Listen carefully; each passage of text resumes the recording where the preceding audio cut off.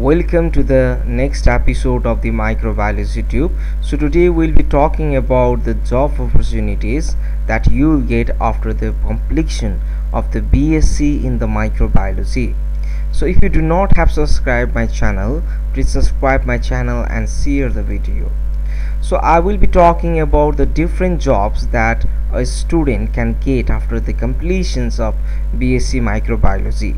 So the one of the very common job is the quality controller. So there are various industries such as the pharmaceutical industries, food industries and the beverage industries. So this has to be microbiologically safe. So the microbiologist in those industries are employed as the quality controller, and the salary of the microbiologist working as the quality controller in those industries are about 25,000 to 30,000. So a person can also work as the medical representative. So these jobs are very common in the South Asia.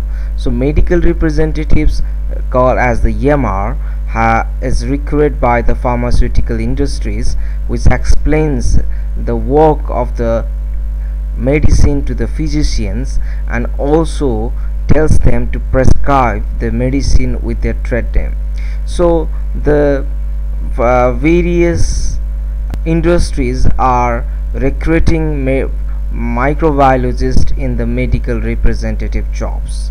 So you can see the vacancy that requires BSc as a qualification.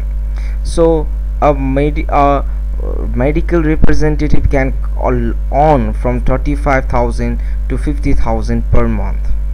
So a medical microbiologist or the microbiologist can also work as the research assistants in the microbiological lab, so which will assist the researcher.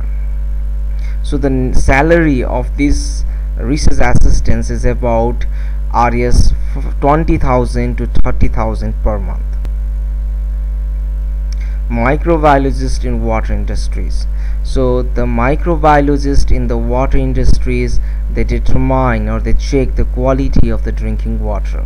So the drinking water must be free from the coliforms, and it is the work of the microbiology to check the drinking water before the water is supplied to the market. So the salary of the microbiologist working in the water industries is about 25,000 to 35,000. So these are the jobs that you can get in the South Asia, especially in Nepal.